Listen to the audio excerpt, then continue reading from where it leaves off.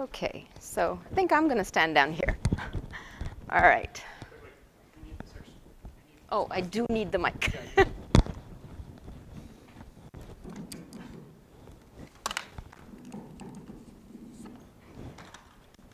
All right. Okay. Everyone hear me? Yeah. Good? All right. I much prefer clip-on mics, so keep me honest if I move this away from my mouth. All right, so what I'm talking about today is compiler verification. And basically what I wanted this talk to be about is to sort of talk about, you know, kind of what I think are the next generation of compiler verification challenges. All right, so let's sort of get into it. Okay, so compiler verification. It's a really, really old problem, right? Dates all the way back to this first paper by John McCarthy and James Painter, Correctness of a Compiler for Arithmetic Expressions, right? This paper is from 1967. And since then, there has been, well, you know, there's been a lot of work on compiler verification, but most notably, the work that we all kind of keep talking about, you know, that's been really exciting is Xavier Leroy's paper on COMCERT, the COMCERT C compiler, which was, you know, in 2006, formal certification of a compiler backend or programming a compiler with a proof assistant. So the work on COMCERT was really exciting for the community because basically it showed us all that, hey, you can actually implement a full-fledged compiler, you know, with a whole bunch, you know, with a fair amount of optimizations using a proof assistant. And before COMCERT happened, before this 2006 paper, I think most of us would have been really skeptical. Most of the community would have found that surprising. But since then, of course, right, once this demonstrated that you can build realistic verified compilers and that they do have benefits for actual users, which this PLEI 11 paper showed, then, you know, there were a whole bunch of people who started doing proof mechanization and proving their compilers correct. So what COMCERT really did is it provided this proof architecture for others to follow and build upon. And that led to a whole lot of work, like sort of essentially, I would sort of say a renaissance in compiler verification. And this is just a tiny little sample, right? So people followed up by doing relaxed memory concurrency, adding relaxed memory concurrency to COMCERT. There was the work on the verified LLVM or vellum, where they've verified the mem to reg pass in the LLVM backend, and a very impressive effort, the Cake ML compiler, which is a full-fledged ML compiler, fully verified in Hall. So what I want to talk to you about today is that since 1967, the vast majority of work that we have done in compiler verification has basically made a whole program assumption. So you get a correct compilation guarantee that only applies if you compile a whole program. Now this is a problem because it doesn't really match the reality of how we use our compilers, because in reality you almost never compile a whole program. We usually compile program fragments or components or modules, whatever you want to call them, partial programs.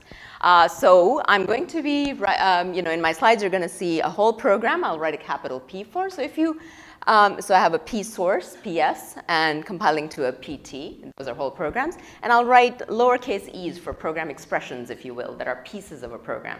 So I have E source compiling to E target. So in reality, we compile fragments and then link them with something, usually with low-level libraries or something from the runtime. Or more generally these days, we build a lot of multi-language software, right? So we might write some code in a different programming language and compile it down to the target and then link code from our verified compiler with that other code from a different compiler, right? And what we don't have is any sort of story for what compiler correctness should mean in that kind of a setting.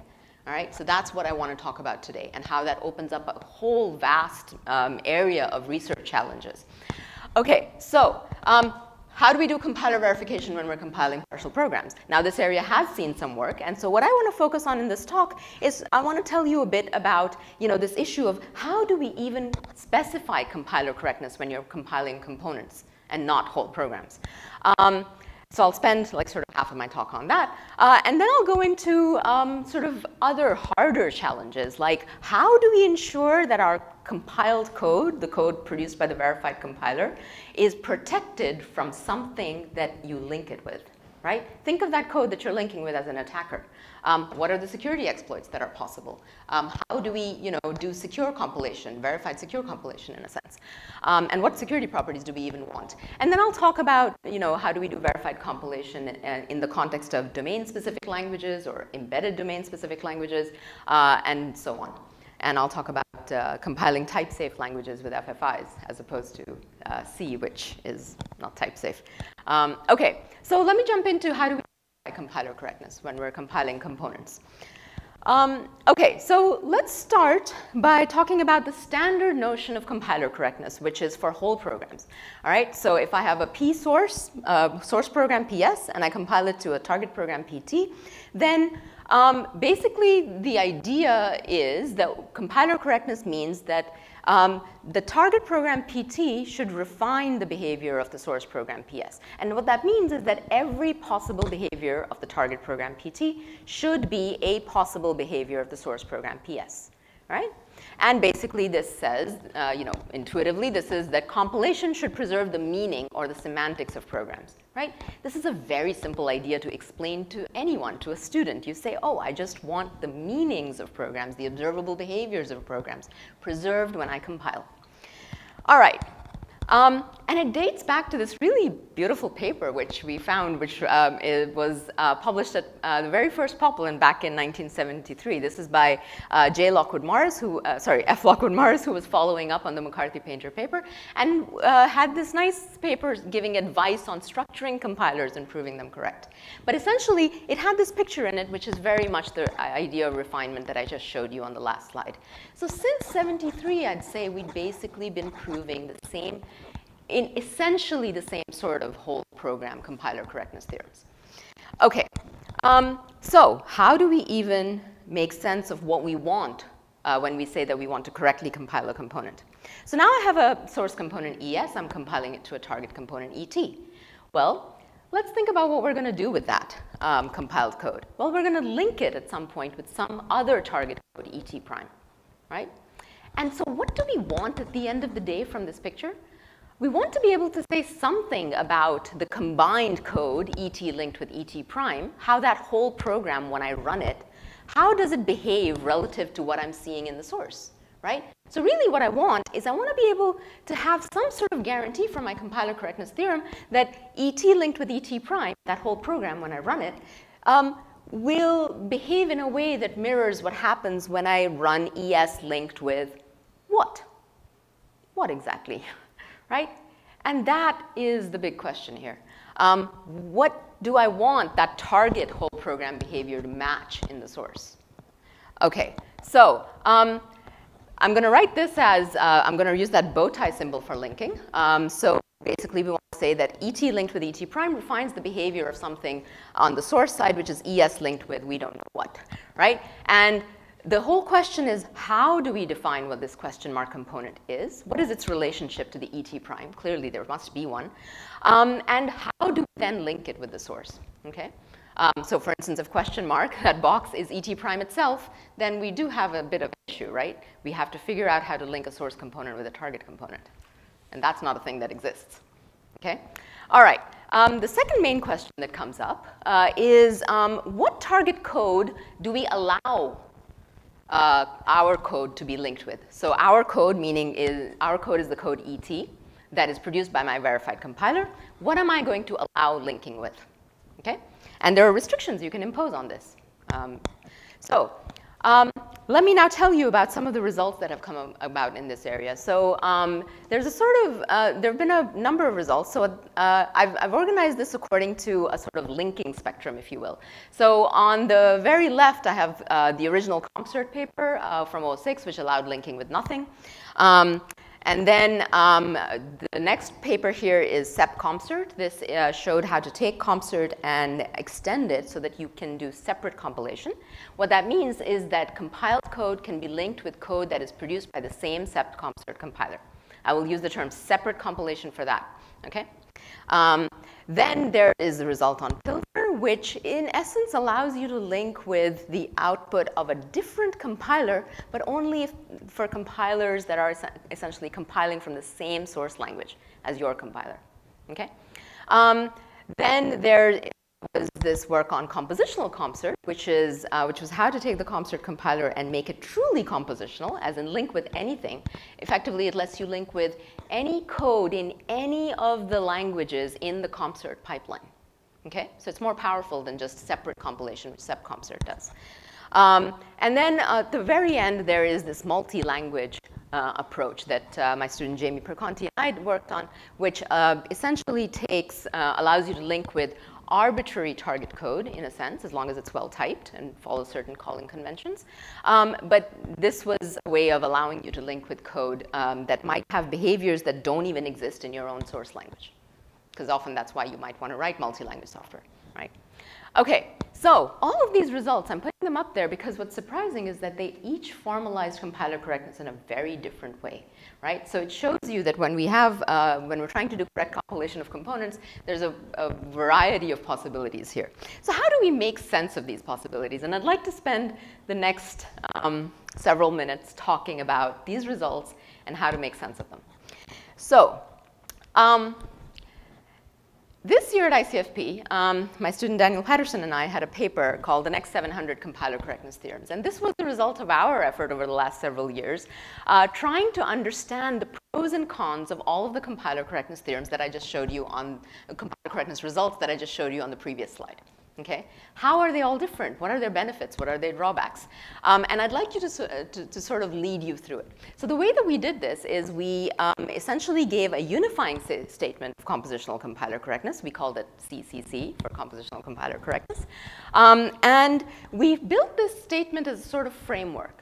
And what we have in mind is that every single compositional compiler correctness result out there should be able to plug in the parameters of the framework. And once you've plugged it in and shown that, from your compiler correctness statement follows our CCC theorem, then if we stare at those parameters, we will learn something useful about what your pros and cons are.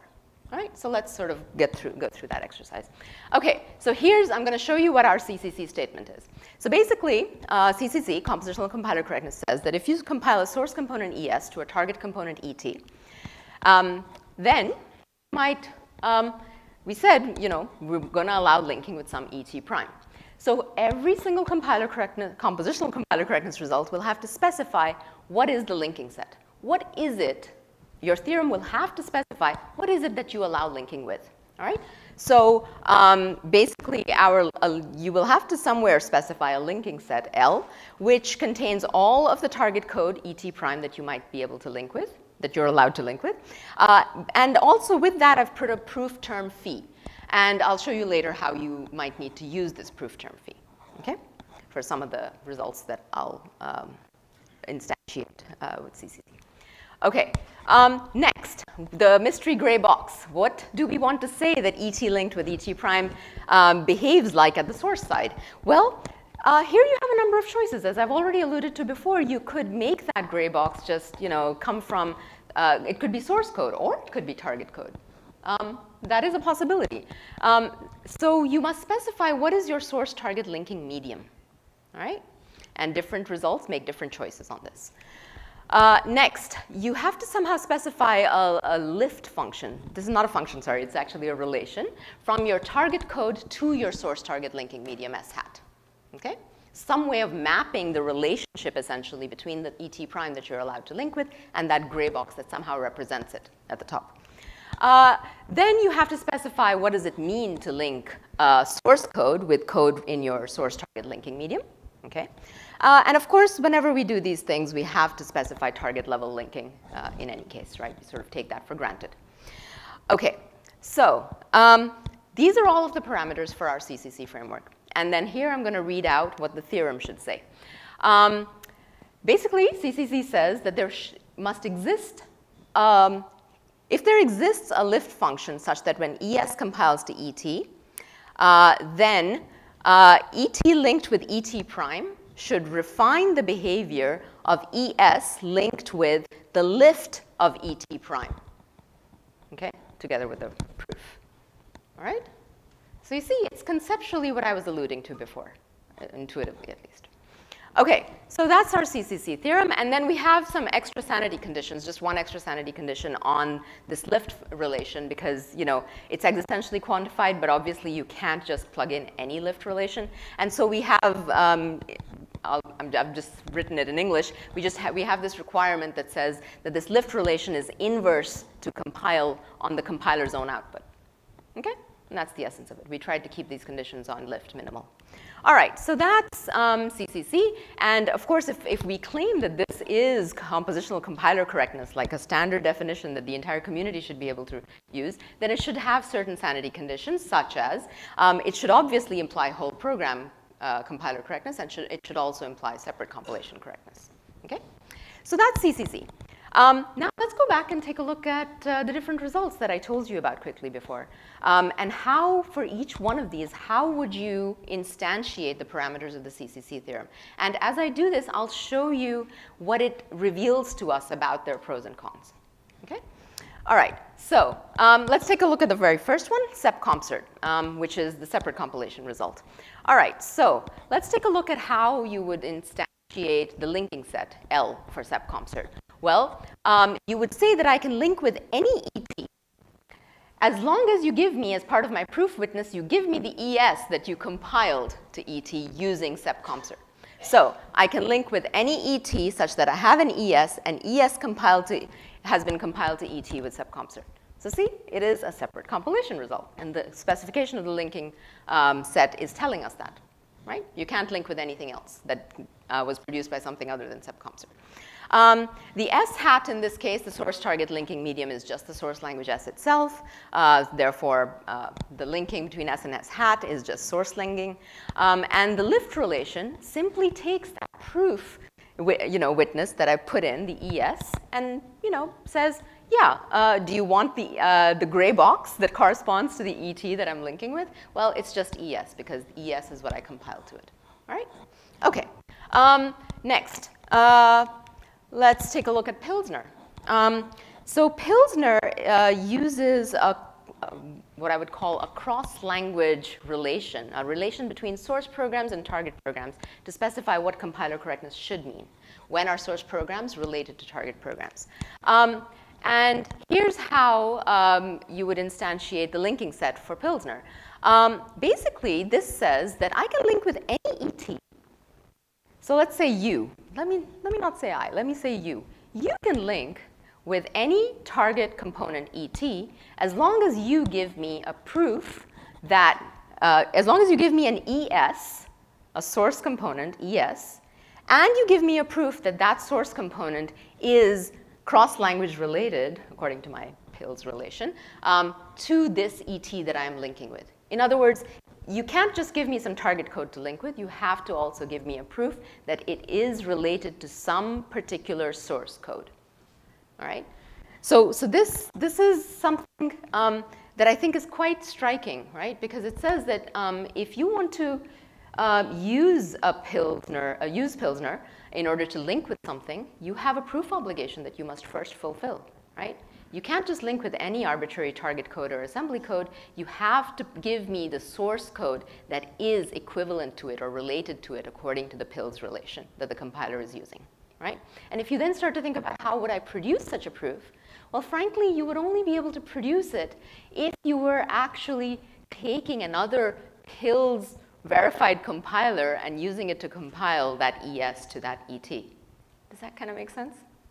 And please ask questions if I'm happy to. OK. All right. So that's a pretty big ask in some sense, right? OK. So S hat. In this case, Pilsner is very nice. The S hat, the source target linking medium, is simply the source language S. And so the linking S and S hat is just level linking. When we lift, the lift relation simply goes and plucks that source component that I asked you to give me. When you said go link with ET, you had to give me the source component that matches it, right? So the lift relation will just produce that ES for that gray question mark box that we have up there. OK. Now, the next two results. Compositional compsert next. The linking set for compositional compsert is really liberal in terms of what it allows you to link with. This is very nice. It basically allows you to link with any target code. I left out one thing, any target code that satisfies effectively the concert memory model. All right? That's about it. The way that it then, so now it's allowing my gray box to just be target code, right? So that means you now have to somehow specify how that source component ES gets linked with this gray box, which is ET, a piece of target code, right? You need to define some sort of interaction semantics, that's what they do, to specify what it means for source and target code to interoperate, okay?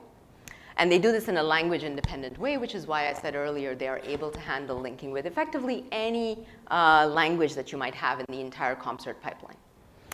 Okay, then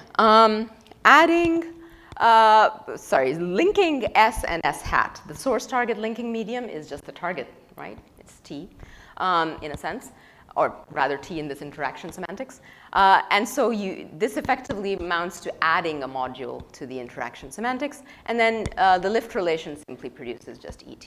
You don't have to do anything else. You don't need to. So now if you want to link with some code, you don't have to produce any additional proof witness before you can go ahead and link with something. Okay, finally, the last result.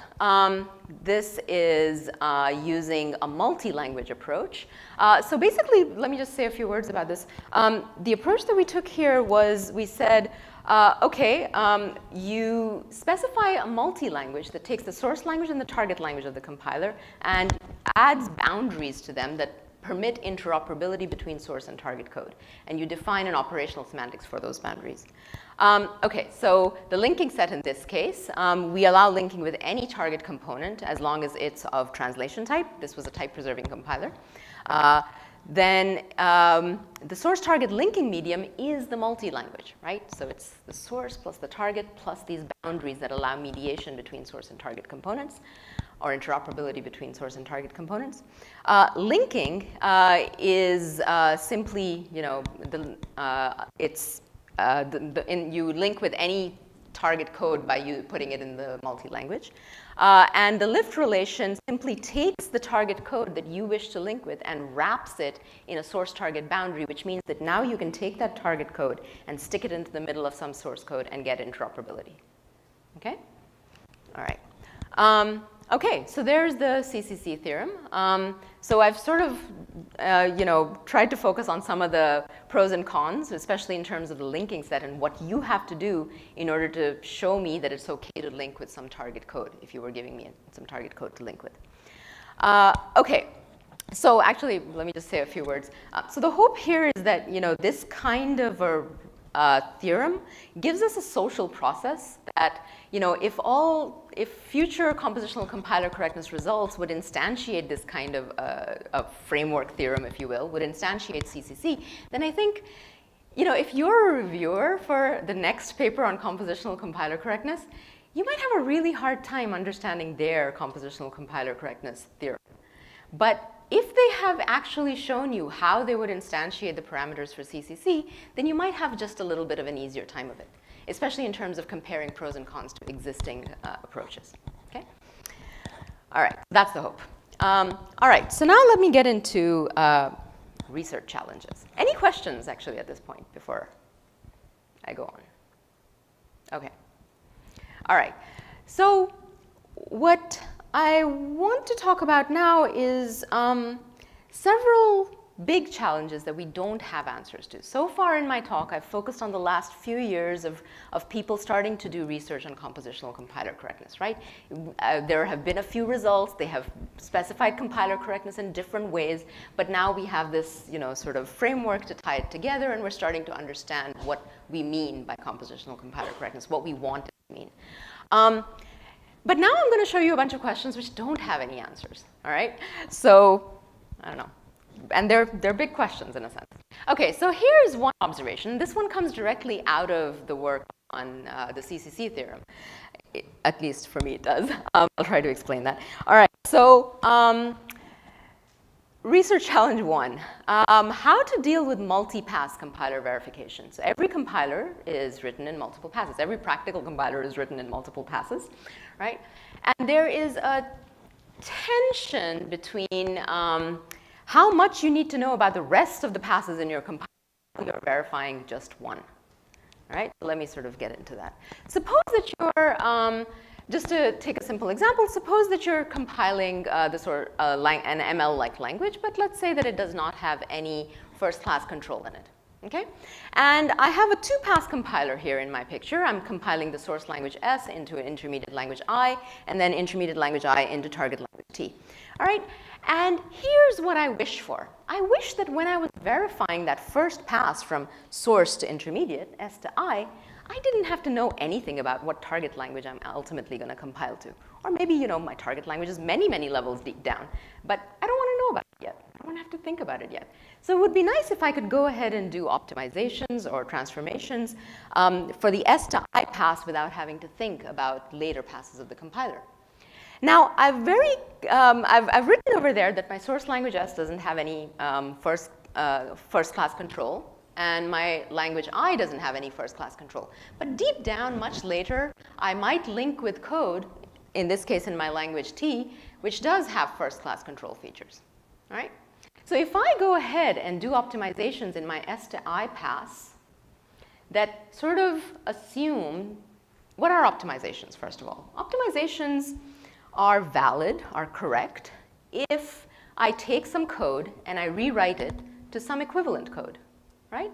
Equivalent in what contexts? Well, equivalent when linked with any I code, in this case, intermediate language code. Intermediate language still doesn't have any first-class control features in it.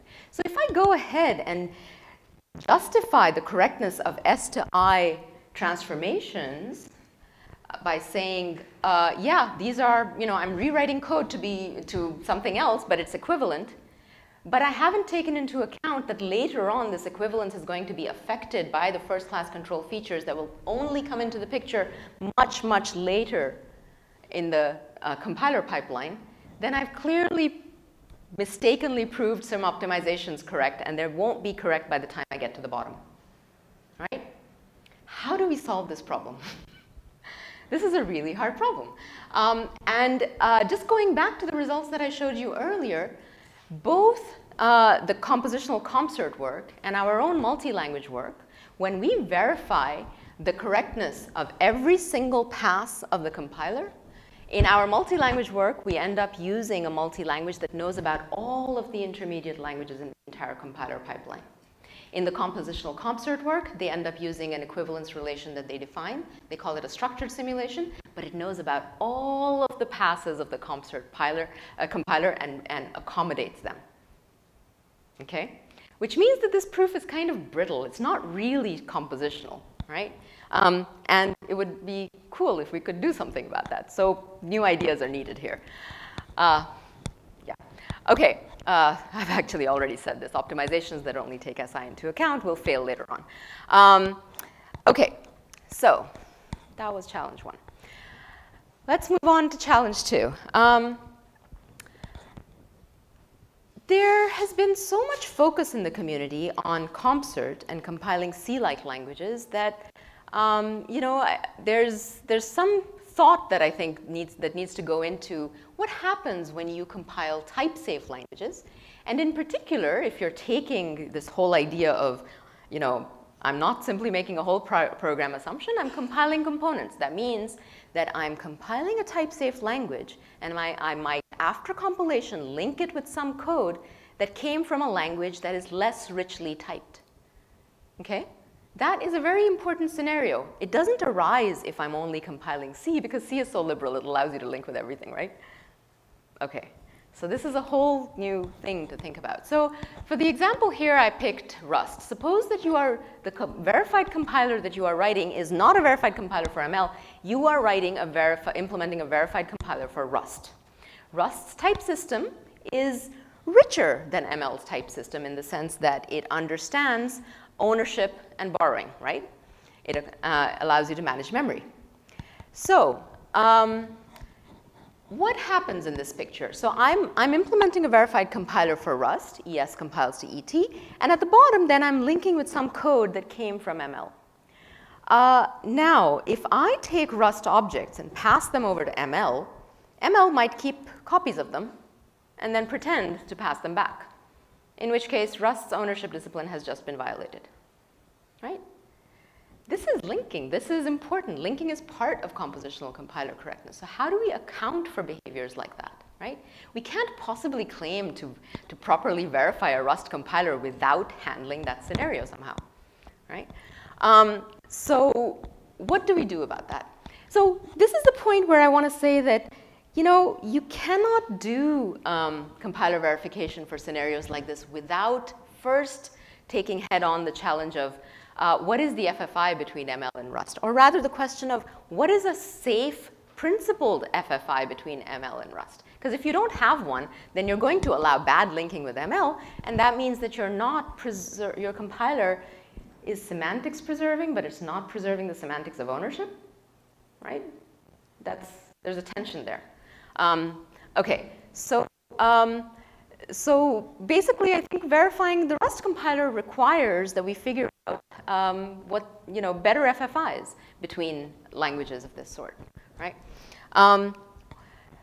And I've already kind of said this, such questions don't arise when you're verifying C compilers because C allows you to link with pretty much everything, right? So when you are verifying a compiler, you are sitting there thinking, I am this language. If you're verifying a compiler for the liberal language, then everything seems okay. If you're verifying a compiler for the tighter language, things get bad after compilation, right? Because you allow linking with anything, and then your source level guarantees are gone, even type safety. Okay, so my group has noticed that there are parallels between the work that's happening in gradual typing and the kinds of questions that we want to ask about what is a good theory for designing principled FFIs between two arbitrary languages, one which is more richly typed and the other one with less precise types. So this is based on my student Max New has been doing work on a theory of gradual typing, and my student Daniel Patterson is trying to sort of draw on those ideas and try to figure out, if I have the language Rust here and I have the language ML, if I want to come up with this idea of when it's, you know, which types in Rust are more precise than which types in ML, or vice versa, depending on which direction my FFI is going in, when can I say that that actually is the case? Right? When should we consider types in one language, which looks very different from the other language? When can I consider types in one language to be more precise than types in the other? Can we draw on ideas from, say, gradual typing and safe gradual typing to kind of put some, you know, sort of good semantic reasoning in place here? Basically, the idea is that if we could come up with this idea of which types are more precise than the types in the other language, then we could compile in a way so that we make sure that we insert the right checks at the boundary, just like you might in gradual typing, right? Just like you do in gradual typing.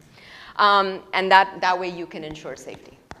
Now, this is different from gradual typing because in gradual typing, the terms of the language are identical. It's just that one language has richer types or more precise types than the other one. Here, even the terms are different, so there's a representation change involved. So this is a much, it's a harder and more general problem. And the other funny thing is, we're not entirely sure. It seems to us that if you're doing a FFI from Rust to ML, that might not be symmetric with the FFI going the other way from ML to Rust. Okay? So there are choices, I think, that you can make that might be different for the two different directions. Okay. All right. When do I end? Started at 2:20? I have time. Yeah. Okay, good. All right. So research challenge number 3. So this relates to this idea of secure compilation, right? So now that we're not assuming we're compiling whole programs, we're actually compiling components. These components are being linked with target code. Maybe not entirely arbitrary target code, but target code nonetheless. Target code usually tends to be much more, you know, target languages are much more expressive, much more featureful. They do nasty things like jump all over the place, right? How do we protect our compiled code from code that we're linking with, right? So generally, I'm sort of referring to this idea of protection of your compiled code, or loosely speaking, an idea of secure compilation. But secure compilation can be a lot of different things. And it's not really clear what you want, right? You first have to make a decision as to what security properties are you preserving? What are you interested in having? Where are these? And if you use the word preserving, security properties that you're preserving, then did they exist in the source language in the first place, right? Okay, so often people talk about, is CompCert secure, right? So let's just talk about that first. Is CompCert secure? CompCert is a C compiler. It does a whole lot of optimizations.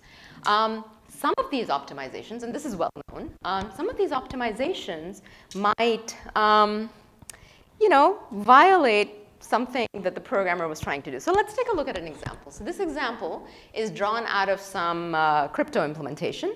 It's just a tiny little snippet, but basically what we have here is I have a function crypt, and I'm assuming that this function, you know, that this code has received some key over a secure channel. And now this key is, you know, within crypt. So crypt reads the key, then it works with this secure key, and at the end, it scrubs the memory. Right? So we write 0 into key so that nobody else can read it after we're done with crypt. Okay? Now, if you compile this code with CompCert or any other C compiler, it will do a bunch of optimizations. In particular, it will do dead store elimination. Right? Key is we're putting a 0 in key, but key never gets read again, because that's the end of the scope. Right? And so if you do dead store elimination, you're removing that very last assignment, which means the programmer so carefully thought about the fact that I have to scrub the memory, and now the optimizer has undone it. Right? Okay. So, but how is this poor compiler supposed to know that it shouldn't do this optimization? Did the programmer tell it? And that's the point, this key equals 0 to stay in there. Right? This is quite intentional, as opposed to other things which might not be, which, you know, compilers should optimize away. And then there are lots of other compiler optimizations that can cause various side channel leaks. You know, so again, similar problem. The programmer wrote some code thinking, all right, I'm doing some secure programming, I'm checking for something, and the compiler gets rid of those things or tries to make things faster, and as a result introduces timing leaks, side channel leaks. Okay, so my take here is that the compiler shouldn't have to guess the programmer intent. If you want secure compilation, the programmer should be able to specify to the compiler that I really mean for this part to be secure, don't optimize here, or something like that, right? So what I'm trying to say is that you can't just take regular C, the C that CompCert compiles right now, for instance, and suddenly say, can I make CompCert secure? Because you don't know what you're trying to preserve. It didn't exist. You would just be guessing, right? You could try to sort of, you know, harden your code doing certain, by adding certain protections, but it wouldn't be foolproof in a sense, right? Okay, so yeah, sorry, the last line that I had over here is, you know, how can a programmer specify to the compiler that, you know, they actually want certain guarantees or they don't want certain optimizations to be done? Well, we could start using DSLs to specify, you know, let's say you want to do constant time programming, you could use a DSL for that. Or you could develop language extensions if you really want to, the programmer to somehow specify, you know, if the programmer wants to write secure code and wants to tell the compiler that this is what they mean, right? You need some language mechanism or at least compiler flags to indicate intent about security. Okay, so then that leads me to sort of 3 broad challenges on this slide, and I'll just talk about these at a very, very high level. So the first one, DSLs. So I put as an example this DSL called FACT, which is a small DSL for constant time programming. So constant time programming is when you, you know, you write, if you're doing constant time programming in C, you're basically trying to avoid all sorts of, you know, if and else's, weird control flow, loops, etc. You're trying to write very, very straight line code. You basically don't want the compiler to mess with what you're doing, right? Because you want a guarantee of constant time even after compilation. So this is very, very painful to write, and there was this PLDI 19 paper this year from Dejan Stefan and Ranjit Chawla and various others that developed a DSL for doing this. So FACT basically compiles into a bunch of different backends. What it does that's really nice is that it lets you write natural code, you the programmer, write natural code, and it produces the crazy munged up, you know, constant time kind of patterns that you want. Okay. But now if we're going to develop DSLs like this for doing, you know, let's broadly call them secure DSLs, DSLs for doing some variant of secure programming, then here's the research challenge. as we develop these DSLs, how do we verify that they are in fact, preserving, when we compile them, that the compiler is in fact preserving the guarantee that the DSL claims to give the programmer? Right? That's the promise of the DSL. This is a DSL for constant time programming. So now how do we verify the compiler for that DSL? Right? And this gets into all sorts of interesting questions of, well, this is the security property that I want preserved. How do I formally state it, et cetera? And the problem again, the culprit again, is after that DSL code is compiled, it will link with target code that is far more expressive, and it can mess up the guarantees that you thought that you had in the source level, which in this case is a much smaller DSL, not the full host language or target language that you're compiling to. Okay, so it's again the linking with things that's the problem. Another area, much bigger in some sense. How many people have heard the term language-oriented programming? Okay, so this is the idea. There was a CACM article about it last year. Language-oriented programming is the idea that develop a little language, a little DSL, if you will, an embedded DSL, in order to do a certain task rather than rely on a library or just sort of write the code from scratch. This has benefits for novice programmers, for instance. You need one expert programmer to create a hash lang for a particular task, and then many non-expert programmers get to benefit from that. Okay, so language-oriented programming, you can do this in a language like Racket. You can create these hash langs, which are these little embedded DSLs. So the question here is, you have a programmer, the expert programmer, come in and create a little hash lang. All right?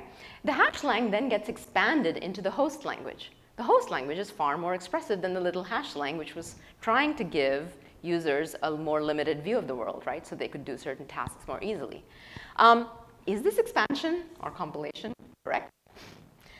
Ultimately, that embedded DSL, the hash lang, is going to expand into the host language, which, as I just said, is far more expressive. And so what are those interactions?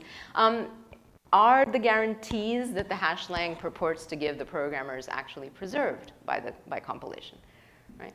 So this is hard because the person writing the hash lang is, I mean, this is essentially the idea of macros, right? You're just going to expand into the host language. They don't even think they're writing a compiler. How are they going to verify it? But what if they're writing a secure hash lang for doing something security related?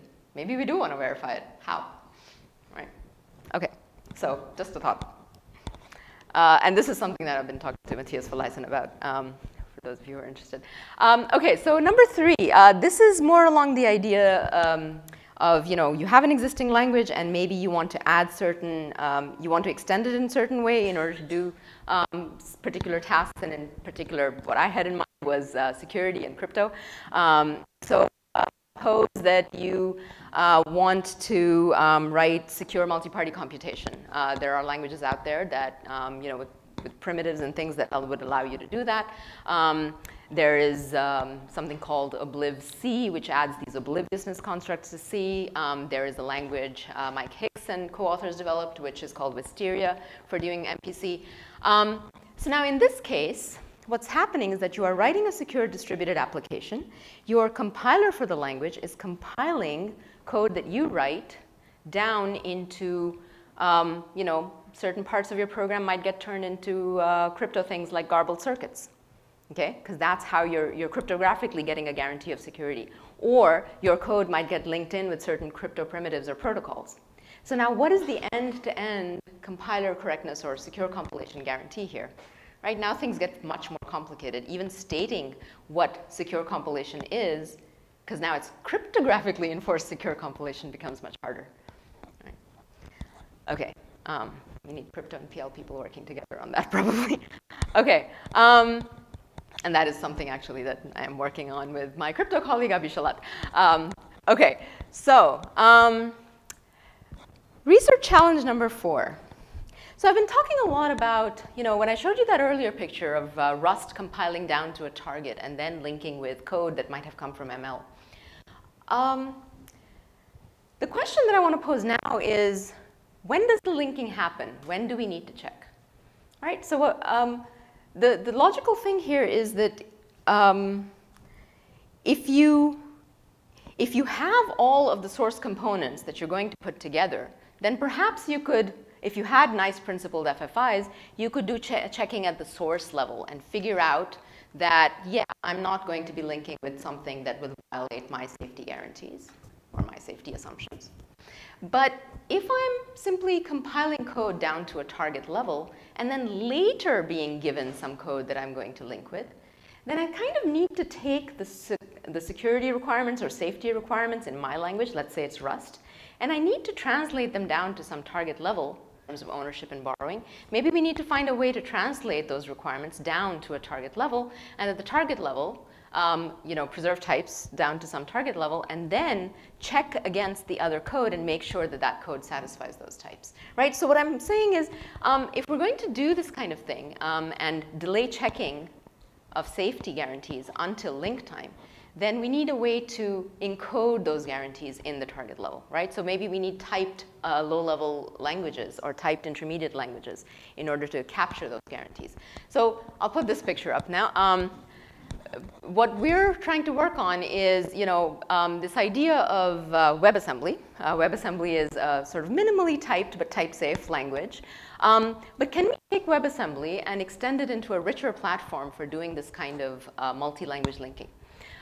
So that, the question that we're looking at right now, is what does WebAssembly need to be extended with so that we could do type-preserving compilation from Rust? That's the specific one that we're looking at. I have other languages in this picture, of course. You see ML compiling to WebAssembly, and for those of you who know WebAssembly, know that it currently does not support garbage collection, so that's a problem. I have a bullet on that. So there are other things, but there are a lot of people who believe in WebAssembly sort of becoming a much richer platform for a lot of interoperability between different languages and also compiling to multiple hardware backends. So this hopefully fits in that. Of course, when you are compiling normal C code to WebAssembly, then you're compiling to sort of the standard, less richly typed WebAssembly. So there is going to be a sort of gradual typing flavor to what happens in this language, right? There will be dynamic checks at the boundary between less precisely typed and more precisely typed code. And that's scary. Because for those of you who know about gradual typing, there's a very famous and well-quoted paper which was titled, "Is Sound Gradual Typing Dead?" So if you put a lot of checks at that boundary, the performance gets really, really bad, okay? And there are a lot of very smart people working right now on how do we get around these performance issues, right? People are investigating ideas that have to do with, VMs and JITs. And I put up hardware solutions in there that, as a possible path to investigate. Can we push some of these dynamic checks down into the hardware so that they can be done in a more performant way? Okay. So, takeaways, my last slide. Basically, this whole area, once you start to say that once you start to be honest about the fact that when your compiled code is going to be linked with some other code, that's simply how we use our compilers, then compiler verification just, opens up a lot of really neat and interesting challenges. And just to sort of go through them really quickly, I talked about the first challenge, which was about how do we build truly vertically compositional multi-pass compilers without having to think about all of the passes at once. How do we wrap our heads around this idea of what are safe or principled FFIs between languages? Because if we don't have them, then I don't know quite how we should be thinking about interop with less precisely typed languages while preserving the semantic guarantees that we have in a language like Rust or richer typed languages. Number 3, how do we do compiler verification or secure compilation for DSLs or extensions to languages? Because again, the more expressive code at the target level that you link with might mess up those security assumptions or guarantees. Number 4, this idea of designing a single platform which is rich enough to allow you to check all sorts of linking and make sure that you have safety. And then number 5, how if that gradual typing stuff happens, those checks are going to be expensive. So all of this work will be for naught if we can't get rid of the performance issues, right? And so maybe we should be investigating how can we use hardware to get rid of those checks.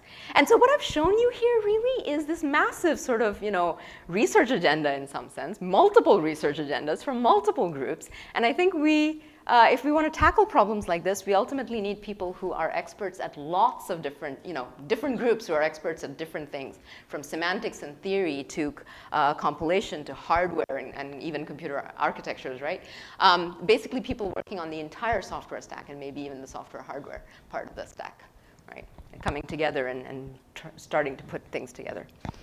Okay, so that's it. That's a link to our group website, and happy to take questions.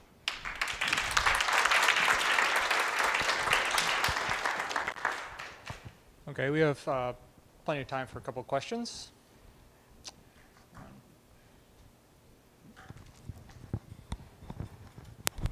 Hi. I might have missed it, but do these compositional theorems hold for multi-threaded programs too?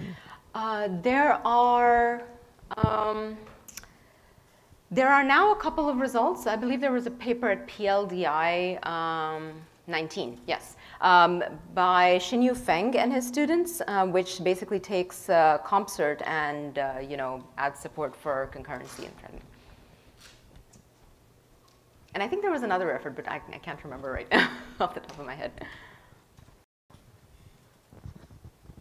Recent one is much more impressive. Yes.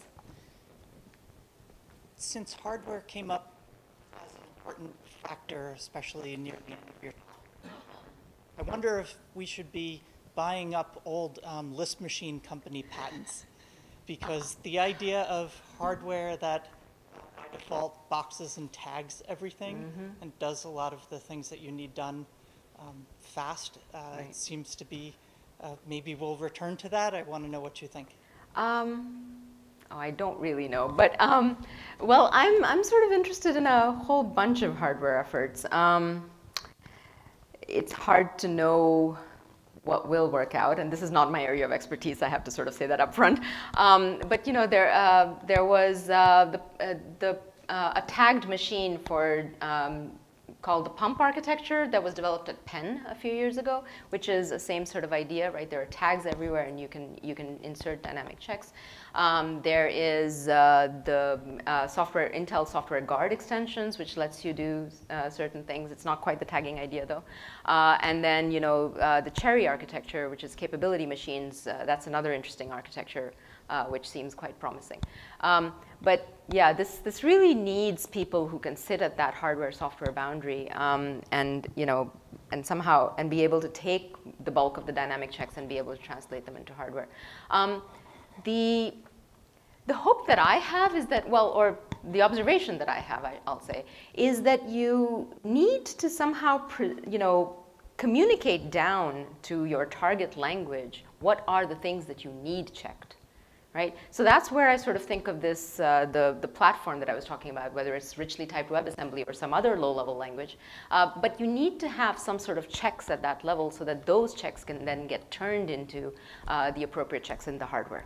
Right? Because if you don't have that information, then you don't have a whole lot to work with. Yeah.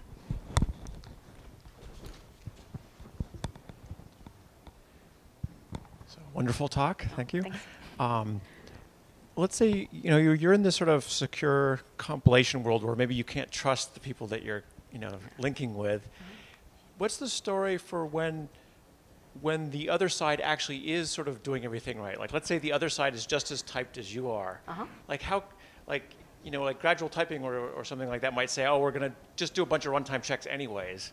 Yeah. But it'd be kind of nice to not have to, right? So is there a story if we for trust? Yeah, so how can we establish trust? Is there a story for that? Or?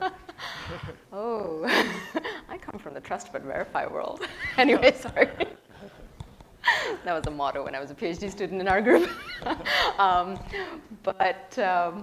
Or is that or verify when maybe, or what's or how, or If you have, well, maybe this goes back to if you have the other code that you're going to link with at an earlier stage, right?